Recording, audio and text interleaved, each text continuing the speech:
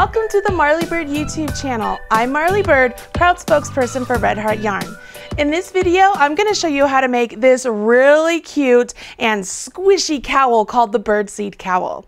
I named this the Bird Seed Cowl because of the stitch pattern. It uses a partnering of ribbing and seed stitch to create this really great ribbed look with a cool texture. And when I say it's squishy, I'm telling you guys, like, the squishiness is awesome. You literally want to put this just around your head, let it rest on your neck, and it will feel really good all day long. Now, the story behind this cowl is this. I was going to a book signing for Diana Gabaldon and the Outlander series, and I wanted to bring a project with me because I often will bring a knitting or crochet project, but I didn't have one that was small. So I went ahead and I grabbed some Boutique Treasures yarn because I love the yarn and I love the colors. I grabbed a pair of size 9 needles and I set off. While I was at the event, I cast on some stitches and I just started knitting this. And I came up with this stitch pattern, which I'm sure is available in other places. I had never seen it before though. And I love the way it looked. And because it has that cool seed stitch in between the ribbing, I thought it was cool to call it the Bird Seed since my last name is Bird. So that's how the Bird Seed Cowl came to be. As I was working at it at the event, many people were coming up and asking me about the yarn because of the color changes. Aren't they amazing? The Boutique Treasures yarn comes in many different colors and the yarn does all the work for you. It changes colors along the way in long color changes, so you get the really cool striped look without having to do a lot of work, right? I'm grabbing just a bunch of different colors right now so you can see some different colorways. And so when people were asking me about the yarn, they were like, wow, that's really amazing that the yarn does that. And then they would feel it. I mean, we're all knitters. We all do this, right? We grab the cowl and they were like, oh my gosh, that feels so cool. It's squishy. It's pretty darn cool. So that's the story behind the Bird Seed Cowl, and I'm excited to show you how to make this today. For this video, all I need you to do is go download the pattern. It's available for free on redheart.com. There is a link to it right there on your screen, or for those of you who are on a mobile device, it's down in the video notes below. More often than not, you can find all the links I mentioned in the video notes below. So if there's ever something that you feel like you've missed, go down there and I'm sure you can find it. While you're down there, why don't you go ahead and smash that like button, as my kids say, so that way everybody knows that you enjoyed this video and you enjoy the Marley Bird videos. It really does help a lot when you do hit that little like button. So if you will take the time to do that right now, that'd be great. Besides the pattern, I also need you to grab some yarn, some worsted weight yarn, and some size 9 needles. Now, in this pattern, I used size 9 24-inch circular needles just to accommodate the number of stitches I used for the cowl. See how big it is?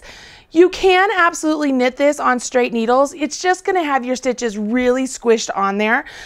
So I will leave it up to you. In the pattern, I did write size 9 24-inch circulars, but if you're just like, you know, Marley, I think I can handle it on some size 9 straight needles, go ahead and do that. Today, I'm going to show you how to knit this on straight needles and on circular, so you can kind of see how both of them work up.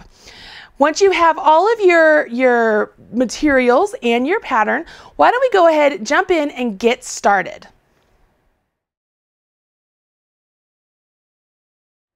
You have your materials. Let's jump in and learn how to do the bird seed stitch. For this pattern, I'm going to cast on with a long tail. So I'm going to begin with a slip knot and place that on my needle. Once I have it on my needle, I can carry on doing the long tail cast on for 59 stitches, or my multiple of 4 plus 3. If you need more instructions on how to do the long tail cast on, you can go ahead and click that link right there, or click on the link down in the video notes for more detailed instructions. I went ahead and cast on 19 stitches, which is my multiple of 4 plus 3. I'm going to go ahead and I'm going to jump into row 1 of the cowl, okay? So row 1 of the cowl says I need to knit 3 stitches. So I'm going to go ahead and knit my first 3 stitches. So 1, 2, 3. Next part of the instructions say to place a marker. Now this is where I have learned when I was traveling with this project, in order to keep track where I was in the project, I made sure that my stitch markers on either side of the cowl were a different color. It really helped me know what the first 3 stitches need to be. So for example, I'm going to go ahead and I'm going to grab this stitch marker right here with the green on top. Okay, and I made these stitch markers, aren't they cute? So I'm going to grab this stitch marker and I'm going to place it on there. And to me, this green on top is going to signify that these first 3 stitches are always going to be knit. Okay, so once I do that, I jump into my pattern repeat, which is purl 2, knit 2, all the way to the end. Purl 2, knit 2, purl 2, knit 2. Now you want to make sure as you're going between your knits and your purls, you're bringing your yarn between your needles, okay? Because you don't want to get any accidental yarn overs. I will take this time right now to point out that I am using a different yarn than what the pattern calls for, just for this first part of the demonstration. And then I'm going to show you what the yarn looks like that's called for in the pattern for other parts of the demonstration. I'm to the end of the row. I'm going to switch hands and go on to my next row. Now my row 2 is my wrong side, and it begins with a knit 1. And then I jump into a purl 2. So purl 1, purl 2, and I place another marker. Now this is another example of where I want to place a marker that's different than the one I used. I can choose to use a marker that is similar to the one I used, just different colors, or I can go completely different and have that be my new marker. So let's go that way. I'm going to put this one on here and let that be my new marker to signify that on this side, whenever I see this marker, I'm going to have a purl or a knit 1 and purl 2. Now I jump into my pattern, which is knit 2, purl 2, knit 2, purl 2, and I'm going to do this all the way down the row. Now what will happen here is, even though we're doing this knit 2 and purl 2 on both rows, we have started the knit 2 and purl 2 at different points in the pattern, or in the row, in the stitch pattern sequence. So it's going to make our stitches offset, okay? So that's why we don't get a full-on knit 2, purl 2 ribbing here. We're actually going to get ribbing separated by seed stitch. It's going to look really cool.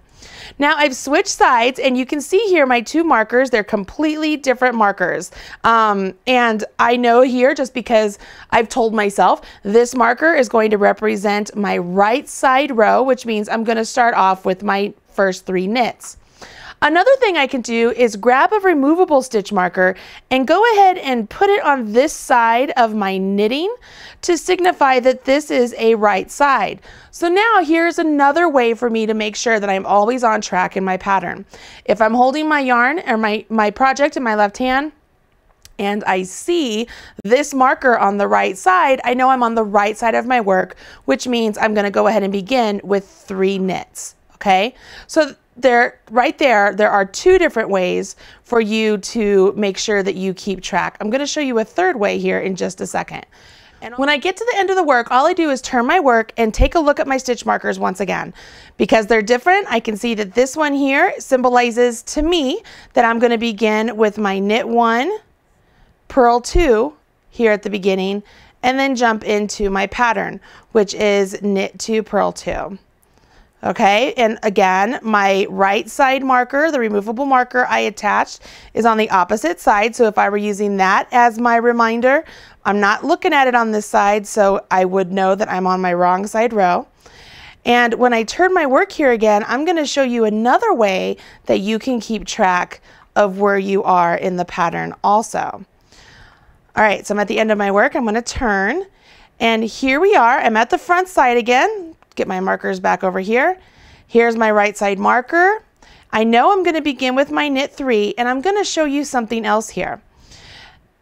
I've already showed you how to use these markers to help you remember what row you're on. I've showed you how to use this to help you remember what row you're on. But how about we remember what stitch we're on? Here at the beginning, we're always going to begin with a knit, okay? So both, no matter which side, we're still beginning with a knit. It all matters, what are the next 2 stitches we're beginning with? Well, right here you can see I'm already beginning to get a column of knit stitches. See all of those knits, all those nice V's? So that lets me know that I am already starting with a knit, okay? Now, here is something that is consistent through the entire stitch pattern. Whenever you begin with your knit 2, your first knit of your knit 2 will always start on that column of knits. So right here, I'm on this column of knits, and I know I'm at the start of my knit 2. So there's knit 1, knit 2, which signifies my first knit 3, right? Slip my marker. And now here's my column of purls. See how there's a purl, purl, purl, purl, purl? I know that my first purl of my purl 2 is going to start off on my column of purls. Now, this is my seed stitch column, and that will always just be represented by whatever the previous stitch was, okay? Here we are. I'm at my column of knits, so I know I'm at a knit, the first knit of my knit 2. I'm at my column of purls, so I'm at the first purl of my purl 2, so on and so forth. I hope that makes sense. That will help you maintain where you are in pattern. So like right here, I'm looking at my column of purls, so I know I'm at a purl 2, and I'm at my column of knits, so I'm at my knit 2. Remember, the first stitch of your purl 2 or the first stitch of your knit 2 will always be on whatever the column stitch is. So right here I'm looking at my purl, so I'm going to purl my first of my purl 2, slip my marker, purl my second, and finish with my knit 2. Does that make sense? Let's do that one more time. I'm going to turn my work. I'm looking at the wrong side, and I know that because my removable stitch marker is on the other side, so that's my first check mark. I'm looking at my 2 different markers, and I'm looking at the marker that I have designated as my wrong side marker, which lets me know that I'm going to begin with my knit 1, purl 2. But then I also know that it's a knit 1, purl 2 because I always knit my first stitch, and now I'm looking at my column of purls, which lets me know that my first stitch of whatever it is, so my first stitch of purls always goes on whatever, or my first stitch of my purl 2 or my knit 2 always goes on my column. So that's my purls, slip my marker. Here's my column of knits. So I go ahead and I knit 2. And so on and so forth. I'm going to go ahead and get to the end of the row here, and then I'm going to pull in some work that I have worked up on one of the boutique Treasures yarn by Red Hearts. I really like this yarn. It's a wool and acrylic blend yarn, but I love the long color changes in the yarn. I think it looks really great. All right, so here we are at the end of the row. Let's take a peek at what we have. Why don't we go ahead and turn our work? And you can see here, I'm already starting to get my little ribbing going on. So I have my column of knits. See those? My column of purls, and separating my column of knits and purls are 2 columns of seed stitch. That's why I called this the bird seed. Let's take a look at another example really quick. Set this aside and pull this one in. So here's one that I've already worked up. You can see I still have 2 different markers. I went to completely different markers this time. And I did mark my right side row, so I know which one's my right side. And I can go ahead, pick up my work, and start working. But you can see here, even with the Boutique Treasures yarn, and this is the color Spectrum, it's starting to do my color changes here, even at the very beginning. Can you see that? Look how pretty that is. And just going along here, I know that when I get to the first column of knits, that'll be my first stitch of my knit 2. So it would be right here, it would be knit 1, purl 2, knit 2, purl 2, knit 2, purl 2, knit 2, so on and so forth. Let me show you what I mean. I'm going to go ahead and I'm going to grab the same yarn. And for those of you who've been following along on my videos, you know that I like to just tie on my new yarn onto my old yarn, just to tie it on there so it holds its place. But I will go back and untie that when I tuck in my ends. So I pick up my work. My first check mark is my right side is not showing because it's marked on the other side. My second check mark is that my 2 different stitch markers that are there, they represent different points in the pattern for me. So I know that this one represents where I begin with my knit 1, purl 2. So even without anything else, I know that. So I could go ahead and knit 1 because I always start with my knit 1. And here I can see my full column of purls, so I know I'm at the first start of my purl 2. So I would purl 2, slip my marker, I'm at my column of knits, so I'm at the first part of my knit 2. So knit 1, knit 2, purl 1, purl 2, so on and so forth. Pretty cool, right? Now this yarn, I found that when I use needles that are a little bit more blunt than versus really pointy tips, I found it easier to knit with, just one of those little tips. Not that it's impossible to knit with if the tips are really pointy. It just tends to split the yarn a lot more. My needle got caught in my yarn a little bit more. Whereas if I was using the blunt tips, I didn't have that problem. Now I love that I can go along in this pattern. My little yarn is sneaking up on me. I wound it up into another ball. And I can see the different color changes happening with this yarn. That just keeps it really exciting. So as you're working on this project that is, you know, relatively simple and you're out and about, maybe you're at a movie or you're at your, you know, as I said, a sporting event or church or a concert, or, you know, maybe you're just stuck in traffic. This is interesting enough in that you get to see all of the color changes happening in the yarn, and then you get to see all the squishiness happening with the actual stitch pattern, because it looks really cool. It actually gets really squishy. Can you see how pretty it looks? Isn't that great? I love it. Okay, now you know how to do the bird seed stitch. Really easy, right? You just do knit 2, purl 2, but it all is determined by how you begin. So whatever method you want to use as far as how you're going to remember what the first 3 stitches need to be, great. You have 3 different options here for you to know how to do that. You make this as long as you want it to be. For the cowl that I made it 30 inches long, okay? Because then I was able to wrap it around and then do a seam it up.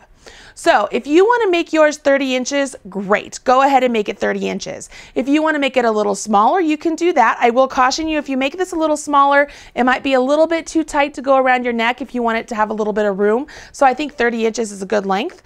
But if you decide to make it longer, that would be awesome also. You can make it really nice and long, twist it and put it around your neck also. Just remember, it's going to take more yarn if you do that. Let me go ahead and I'm going to show you how to bind off this stitch pattern loosely and then how to seam it up so that you're ready to go when you want to make this pattern.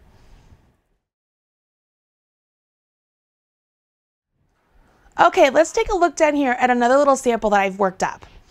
I've worked up another sample of this cowl in the really pretty Flora colorway. Isn't that pretty? I love all the pinks. This is the length I need it to be, and I'm at the point where I want to bind off. And I want to make sure that I bind off loosely because I don't want this side of my cowl to be so much tighter than this side. I want to have that nice stretch. So let's learn how to bind off loosely. Now right here at the beginning, I'm going to go ahead and I'm going to work in pattern, meaning I'm going to work these stitches as they would have normally been worked when I was working the pattern, and then I'm going to bind off. So right here at the beginning, I know that this stitch for me on this piece represents that it's the right side. Let's do my second check, and there's my marker right there. So I know I'm looking at the right side, which means I know I'm going to start off with my knit 1. And then I jump into my knit 2, right? So this is my knit 3 here at the very beginning. So I'm going to go ahead and knit 1, and I'm going to knit my second one because that's in pattern. And here's where it gets interesting. This is where it's different than the normal bind off. Are you ready? A normal bind off would be where we take our left hand needle, grab that first stitch, and have it leapfrog up and over that second stitch, right? Okay, I don't want to do that for this. What I want to do, let's put everything back where it was. I'm right here. What I'm going to do is I'm going to take my left hand needle, I'm going to put it in the front leg of those 2 stitches on my right hand needle, and then I'm going to knit them together. Might seem awkward at first, but I'm telling you it works, okay? So there it is. I'm left with 1 stitch. I go ahead, working in pattern, I would do another knit. I have 2 stitches on my right hand needle, take my left hand needle, stick it in the front leg of those 2 stitches, and knit them together. I'm going to go ahead and remove my marker, and then I know I'm on my purl 2 now, right? So I'm going to purl this first one, and then just like before, I'm going to take my left hand needle, stick it in the front leg of those 2 stitches, and knit them. I'm going to purl the next stitch.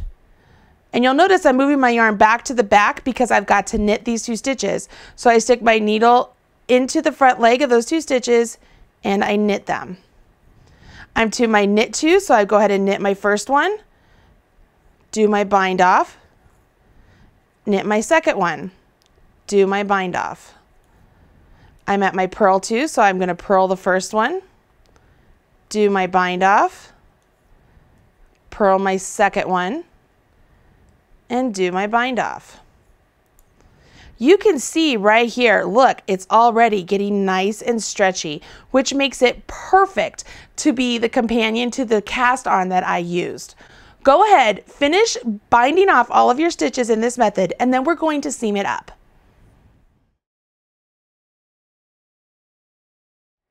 I finished my bind off. Let's see how stretchy it is. Take a look at this bind off. Holy moly, is it stretchy. And it is the perfect companion to the way I started off with my long tail cast on. You'll notice I left a very long tail when I cut my yarn. And the reason I did that is because I'm going to use my tail to seam my 2 ends together. All I've done is I've taken my cowl and I folded it together so that my cast on edge and my bind off edge match up. I also want to make sure that the right side of my work is facing me. So that's where this stitch marker once again comes in handy. I'm going to use a large eye tapestry needle and go ahead and thread the yarn onto my needle. Because my yarn is already attached to this side of my work, all I need to do is attach it to this side. And what I'm going to do is, as I'm sewing this together, I want to make sure that my ridges line up. So my knit ridges, see how they all line up? If I make sure they line up from the beginning to the end, I won't have a chance of my piece coming, beginning to get cockeyed or anything, right? So all I want to do is make sure everything's lined up here at the beginning. And as I begin seaming up, I want to make sure that when it's time to seam up this point of the cowl, I'm matching it up to this point of the cowl, okay? Now, when I'm doing this particular seam up, the stitches will be offset just ever so slightly by about half a stitch, but it will be totally fine. It's not noticeable, okay? It's gonna be great. Just wear that portion on the back of your neck. So here at the start, all I'm going to do is I'm gonna take my needle and I'm gonna start over here on this side, and I'm going to put my needle into my work going up, just so that the pieces are connected. I'm going to do the same thing over here. So now I've essentially done a figure 8 join. I'm going to pop over here, and I know that my first stitch here in my row is my knit. It's my knit column. So I'm going to stick my needle through that knit column, okay? I'm sticking it through the knit column on that side. And I'm going to come over here, and I'm going to try and go into the very first row of this knit column over here. See that? So I'm going up that knit column. And then when they come together, see what I mean about them being off by about half a stitch, but it's totally okay. Now, I know I have 3 stitches between this column and this column, right? So I have my seed stitches right here, I have my row of purls, and my seed stitch right here. Without getting super duper technical and making sure that everything is absolutely perfect as far as the stitches coming together, all I'm going to say is do your best to get 3 stitches joined up, so that way when you get back to the knit row columns, they match up again. When I come down here, I'm going to come over here, so I came out at that point, so I'm going to come and I'm going to go in right there. Okay, let's see here. That is, I'm splitting a stitch. I can see right there, I'm coming into that column right there. See that stitch? So I'm going to go into that stitch. I know I'm not into my pearls, my purl column. And then I come over here to this side, and I'm going to do the same thing. I'm going to make sure I go in between or around the stitches. I'm not sure what the best way to say it is. As you're seaming up with this yarn, be very careful not to pull it too much, because it will begin to separate, because the twist on this yarn is not super tight. So you want to be careful of that as well. I'm going to come back over here, and I'm going to grab my purl column at this point and make sure I'm grabbing it at the correct point. I'm going to pull this through. I can already tell that my yarn's getting a little bit loose there. And I pop up over here and I'm going to do the same thing. Make sure I grab my pearls.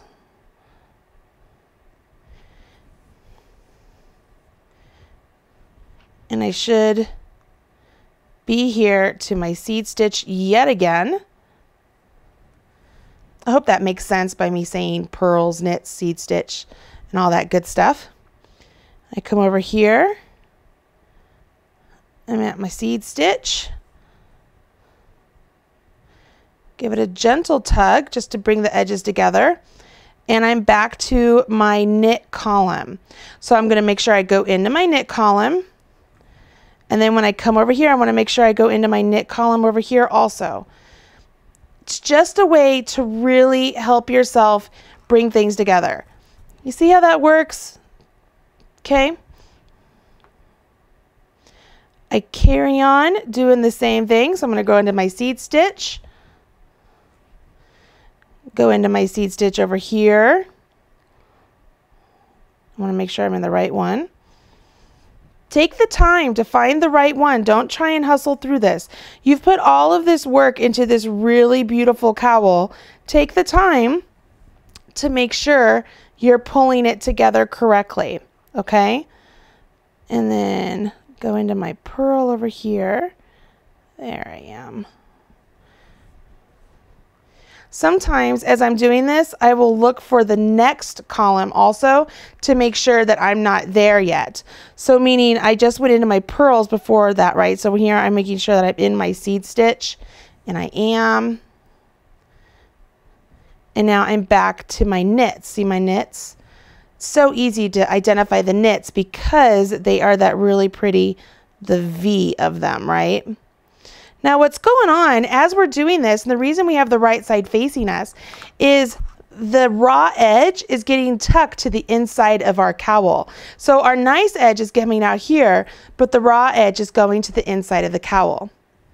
Go ahead and finish seaming up your cowl, and I'm going to show you how to finish it off at the very end of the cowl, and then how to weave in your tails.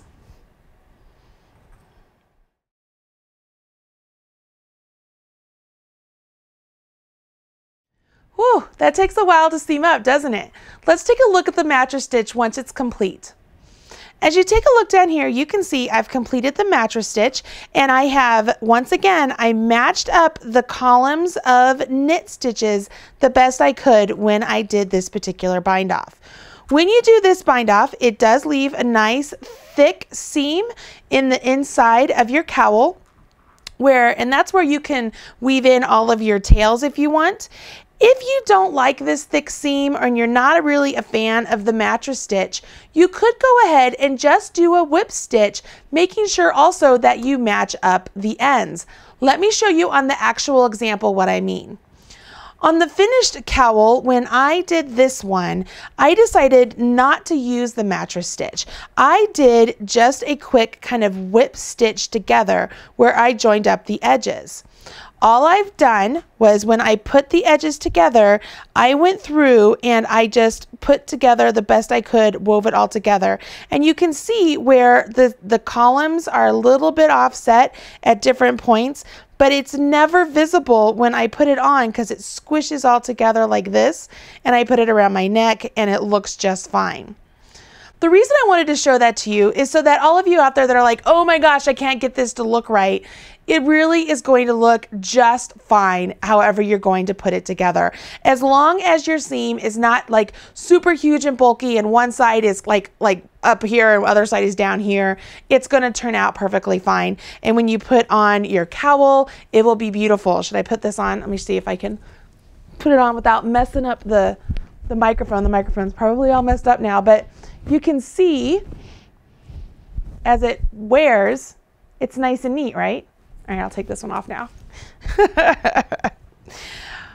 Okay, now you know how to make your bird seed cowl. I hope you will run out and get some Red Heart Boutique Treasures yarn in the wonderful colorways that are available, and they all have the long color changes, so you will not be disappointed as you're working along in your project. It's so exciting to see what the next color is going to be.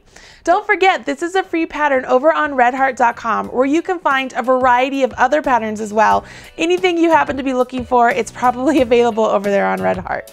Here on the Marley Bird YouTube channel, I try and do a lot of videos to show you different techniques and projects for both knitting and crochet. You can think of me as your online knitting and crochet instructor. Make sure you hit subscribe so you're up to date whenever there's a new video released, and as my kids say, smash that like button. I'm Marley Bird for redheart.com, and this is the Bird Seed Cowl. Talk to you guys later. Bye.